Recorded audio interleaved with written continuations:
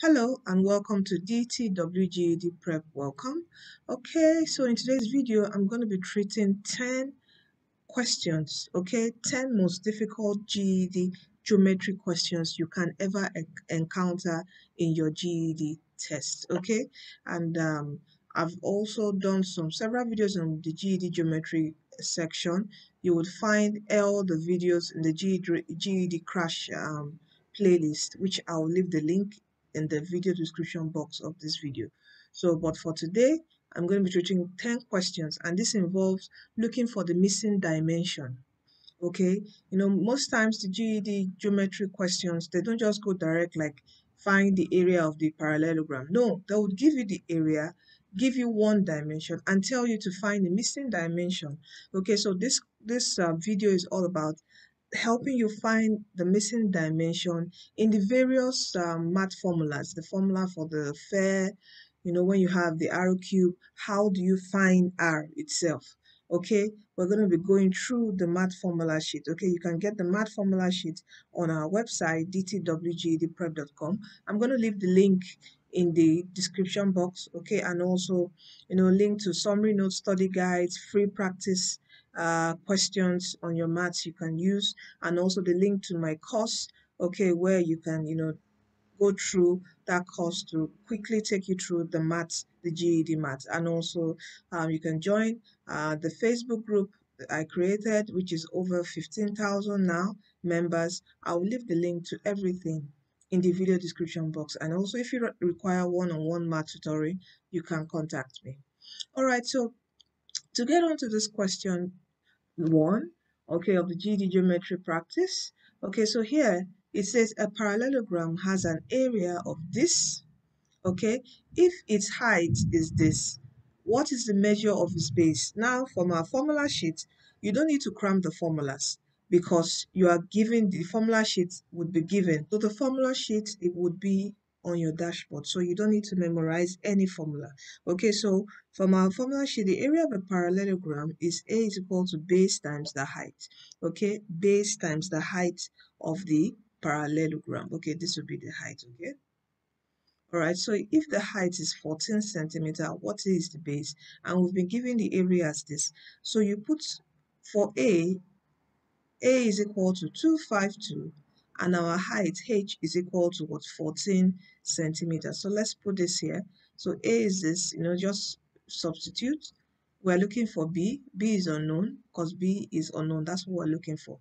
Times your H. B and H, what binds them is what? Multiplication. So times what? 14. So to get our B, we divide both sides by what? 14. Divide by 14. This 14 will cancel out. We're left here with just B. And 252 divided by 14 is 18. Okay, so B is equal to 18 centimeter. Okay, because here we have centimeter square and here we have just centimeter. 1 centimeter will cancel out 1 centimeter. We're just left with 1 centimeter. That's why we have B is equal to 18 centimeters. So our base is 18 centimeter on this question. Let's go to the next one. Okay, question 2 of the GED geometry practice test says the trapezoid below has a perimeter of this. What is the sum of the length of its missing sides? Okay, when we talk about perimeter, perimeter is all about the summation of all sides of any shape. Whichever shape it is the summation of all sides. Okay, so it says the perimeter of this is this. Okay, so P is equal to, that's the perimeter, P is equal to, let's give this unknown side as x1 and x2. Okay, so we have here, we can just put the known sides are 42 plus 36, then plus the unknown sides are what? X1 plus x2. And we've been told that P is 146, right? So we have 146 equal to this plus this would give us 878, okay, plus x1 plus x2. So to get x1 plus x2, we take this here. So we have 46. When you're taking a number over to the other side of the equation, it becomes, because here it's a positive, when it crosses the sign changes to what? Negative. or you can say subtract 78 from both sides. Okay, either way. Okay, so here 146 minus 78 will give us what? 68, equal to x1 plus x2. So here our answer, because it says what is the sum of the length of its missing side. So the sum of the length of the missing side is what? 68 inches. Don't forget the unit, inches. Okay, so this is the answer for question 2. Let's go to the next question. Now question 3 of our GED geometry practice. It says the area of a square is this. What is the length of a side of the square? Length of a side. You can see a side. Okay? And from our formula sheet, the formula for area of a square is what? S square. Okay, and it has told us our area is what? 121. So what to look for? The length of a side. That's one side, S. Okay. All right. You know a square has all sides what's equal. So if this is S, this is S, this is S, and also this is S. Okay. So one side, all sides are equal. So what to just look for? S alone. So here the area of the square is 121 equal to S square. Now, when you have something like this in maths, S square, and you're told to just find only S, what you do is you square root both sides. Okay? When you square root S square, it's just going to give us 1S. Okay? And when you square root 121, it's going to give us 11. So S is equal to 11 centimeter. All right? Do you get me? When you have this in maths, you have S square, okay, and and another number by the side. When you want to get just one value for S, what you do is you find the square root of both sides. Okay, and I think I've explained this in a separate video which you can find on my channel. Okay, if I've not done that, I'm going to check and do this, explain these powers after this video. Okay, but this is what you do in maths. All right, so when you have something like this, you are just to find only S, you square root both sides. So you find the square root of this, it gives you S. The square root of 121, it gives you 11. So our answer is what? 11. This is the length of the side of this square, 11. Let's go to the next question. Number 4 says the perimeter of a rectangle is 72 inches. If the width is 14 inches, what is the length of the rectangle? So the width is 14 inches. The area, that's the area, is what? Perimeter, I mean. Perimeter is what? 72 inches. So what is the formula for the perimeter of a rectangle?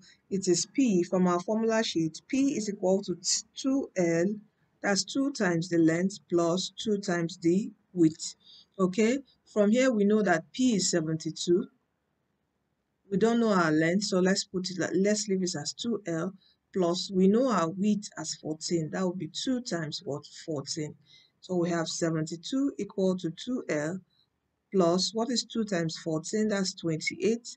Let's take 28 here, okay, and leave just 2L here. You know, we're looking for L. Taking 28 here, we have 72. Taking a positive 28 down here, it becomes a negative 28 equal to 2L.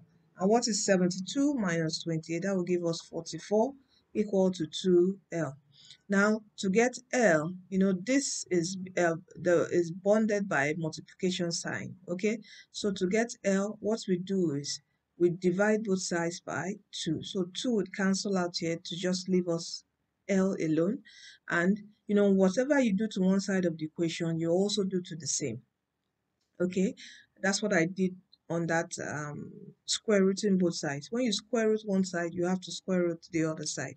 Okay, so 44 divided by 2 will give us what? 22. So L is equal to 22 inches. Okay, so this is how you find your length of this particular rectangle given your perimeter.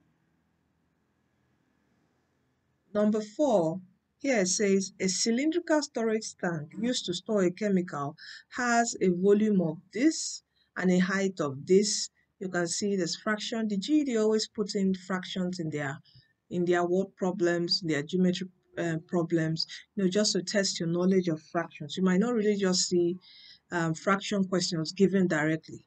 They will just be in your question as word problems. So you should know how to, work with fractions. And the best thing about the GED is that the fractions given can be easily converted to your decimal points, okay?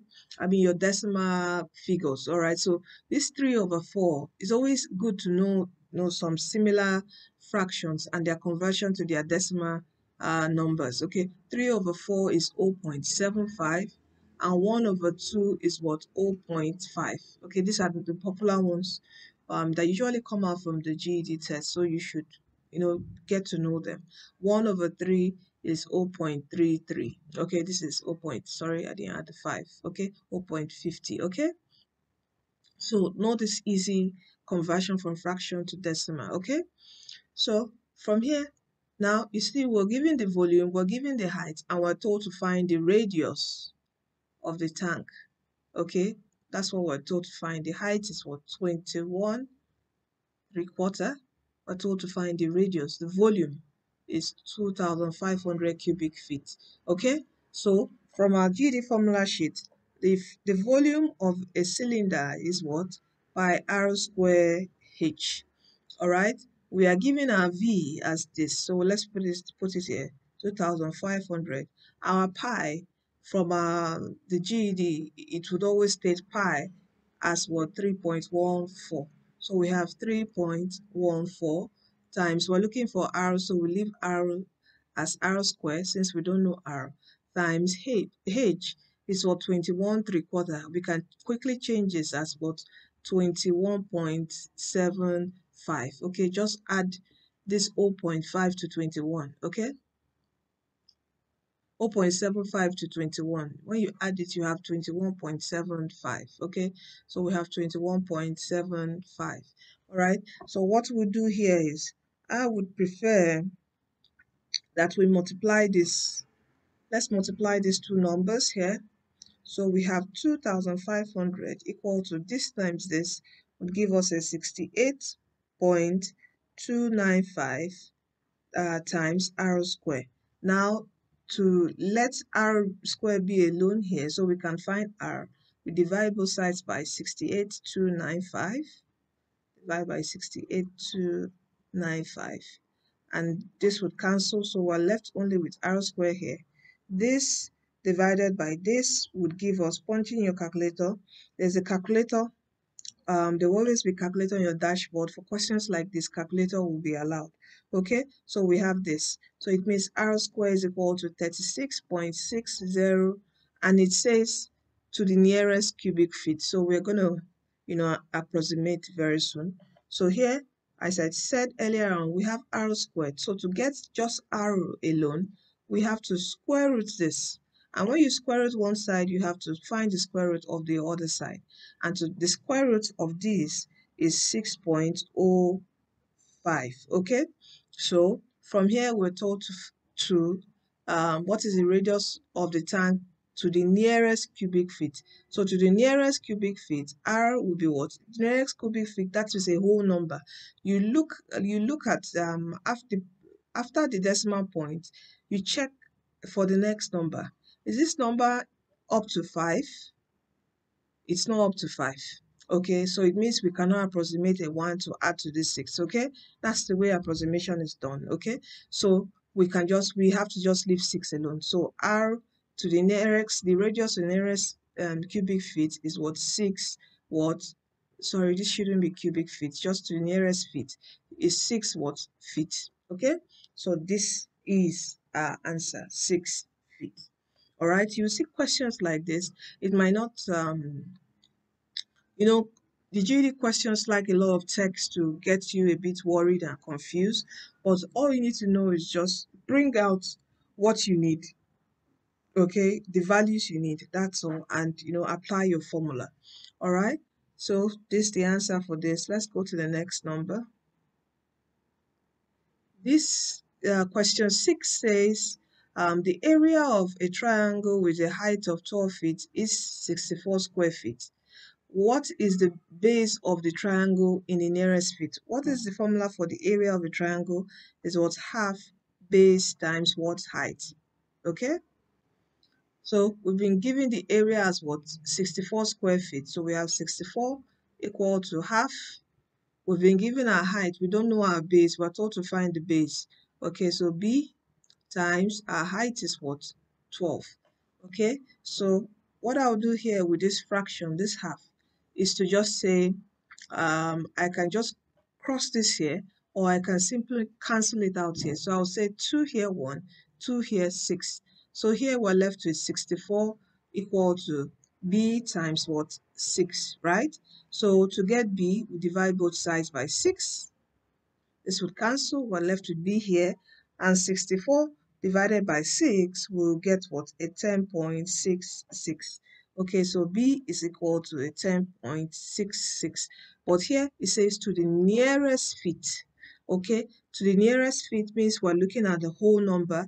Okay, so we have 10 here. Immediately after the decimal point, is this number greater than 5 or equal to 5? It is greater than 5, so it means we can approximate a 1 to add to here.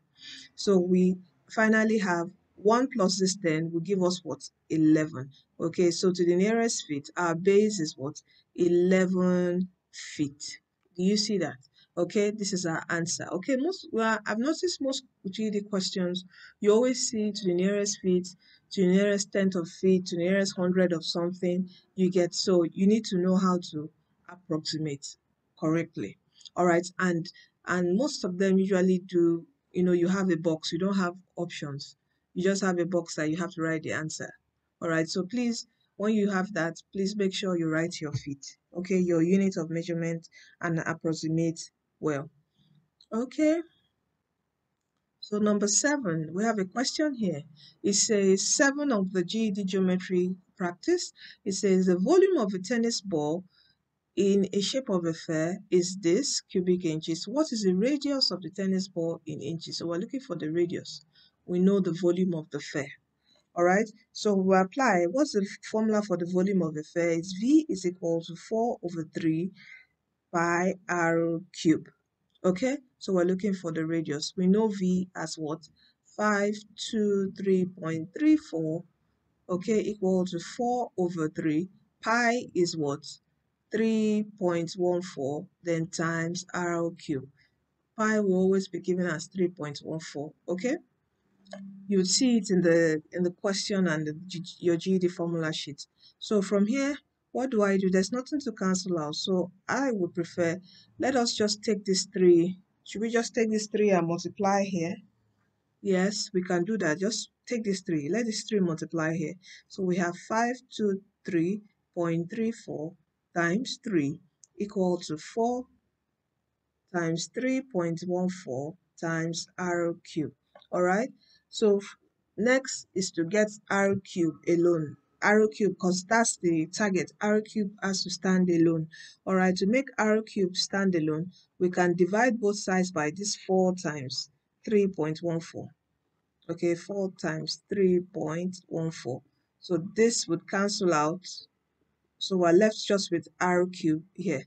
If you punch in your calculator, do all this, calculations on your calculator, you should get a 125. All right, you should get a 125. And from here, to get r alone, so it's 125 equal to r cube, so which also means r cube equal to 125. So to get r alone, what you do is you cube root. When you cube root r cube, it gives you r. So you also have to cube root what? This number 125, and the cube root of 125 is a 5. All right, I hope you know how to find cube roots. I've done a video on powers and roots. Okay, you should watch that video. I think I used the calculator to teach how to find cube roots and all that, so that video would help you. All right, I will leave the link in the description box, okay, for you to learn further. So the cube root of 125, when you use your GED calculator, you will get a 5. All right, so our radius here is what, 5 inches. All right, so let's go to the next question. Our next question is a question on cone. Okay, so this is question 8 of the GED geometric practice test, a question on cone. It says a cone that holds 30 cubic inches of cereal has a diameter of 6 inches. To the nearest inch, what is the height of the cone? So it told us that the diameter is what? 6 inches. You know, the diameter is from a line that crosses the center of the circle that touches 2 points of the circle and passes through the center. So this is the diameter. If the diameter is 6, then it means the radius, which is half of the diameter from here to here, is 3. From here to here is 3. So the radius is equal to 3. Okay, and what's the formula for the volume of a cone? The volume of a cone is 1/3 pi r square h. Okay, we know that the volume is 30, V is 30, equal to 1/3. Our pi is times 3.14. You know, pi is what? Pi is 3.14 on our formula sheet. Our r square, you can see, thank God I just quickly did the r. From here you were given the diameter, so you must know how to find the radius from a diameter. Okay, when you're given diameter, the radius is just simply half of the diameter. Okay, so here is r is equal to 3, so that is 3 square. Okay, 3 raised to power 2, then times h. We're looking for h. Okay, that's the height. So from here we have 30 is equal to 1/3 times 3.14 times 3 square is what? 9 times h. Okay, I can cancel out 3 here. Okay, that's I'm just breaking this down for simplification, but you can just use your calculator. Okay, so 3 will be here. All right, so from here we are left with 30 is equal to 3.14 times 3 times h. So I will divide both sides by 3.14 times 3, 3.14 times 3. This would cancel out. We're left just here with h. That, you know, that's the goal, to make h stay alone, the unknown stand alone on one side of the equation. When I do this on my calculator, 30 divided by this, okay, what I will get is what? A 3.18. All right, so h is equal to 3.18, and it doesn't stop there. It says to the nearest inch.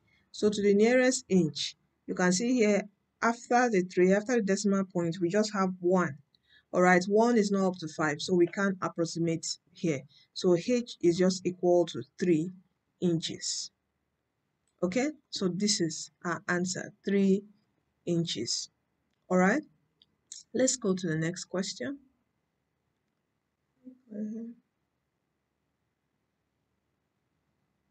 So we have question 9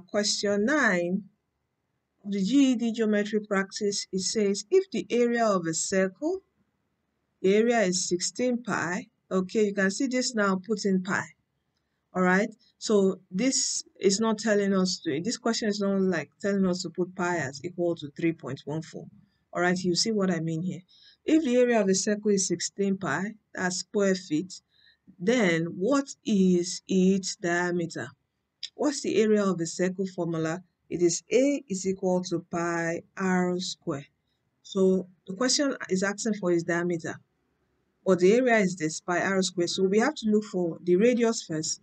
With the value of the radius, we can now get the diameter. All right, so here this is A is what? 16 pi equal to pi r square. So here we can just easily, to make r square stand alone, we divide both sides by pi, divide by pi. This pi cancels here and it cancels out this pi here.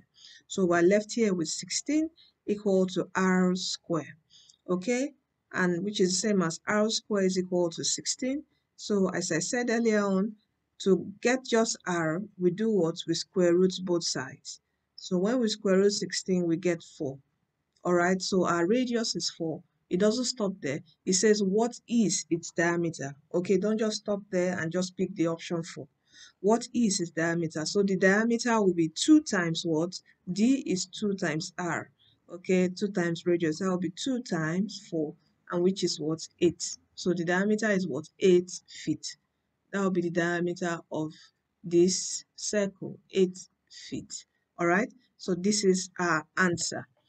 Okay, now to the final question here, all right, of our question 10 of the GED geometry practice. It says here we have a lot of fractions. It says here the volume of a rectangular prism whose height is this and length is this is this. Calculate its width to the nearest inch. Now, what is the formula for finding the volume of a prism, rectangular prism? It is V equal to L times what? Width times your height. Okay, so we know our V as this. Let us just, put our 3/4 as, point. So this will be 80.75. This is 11.75. And our half here is 8.50. Okay, so our V volume is 180.75 equal to, are we given our length? Yes, our length is 11.75. We're told to find our width. So the width is the unknown. So leave it as W. Our H is what? 8.50. So from here to get our width, to make it stand alone, what we do is we divide both sides by this 11.75 times 8.50 times 8.50. So this would cancel out, this would cancel out. We're left here with just W.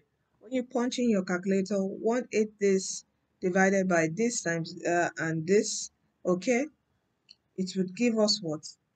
1.809. So W, our width is what? 1.809 inches. Okay, but here it says to the nearest what? Inch.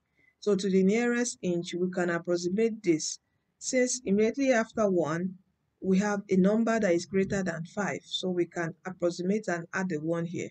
So 1 plus 1 is 2. So our final answer is 2 inches to the nearest inch. Okay, so 2 inches. So thank you for staying tuned to the end of these 10 questions focusing on the GED geometry. Okay, so I know that as you watch this video to the end, any geometry questions, I've done a video on how to find the perimeter and area of irregular shapes and figures. Okay, I'll leave all the videos are in the geometry crash course, the playlist. And also you can get those videos on my course. And after the course, there are several practice questions you can use to practice and practice and practice. It's needed to pass your GED Math. Okay, so thank you for staying to the end of this video. Finally, don't forget that Jesus Christ is coming soon. Give your life to Christ, for He's the way, He's the truth, and He is the life. He's the one who's going to lead us to heaven at last, and also give us that life here on earth, heaven on earth. Give us strength, joy, peace, and love here. So please, He's calling you today. Open your heart and accept Him as your Lord and Savior, and turn from every of your old ways, embrace righteousness, holiness, and He's going to give you every beauty. For your ashes, your sadness is going to give you joy in abundance. All right, so thank you for staying tuned. You are destined to win in your GED test and also in life. Okay, and also don't forget to subscribe and share this channel. Take care and see you in our next video.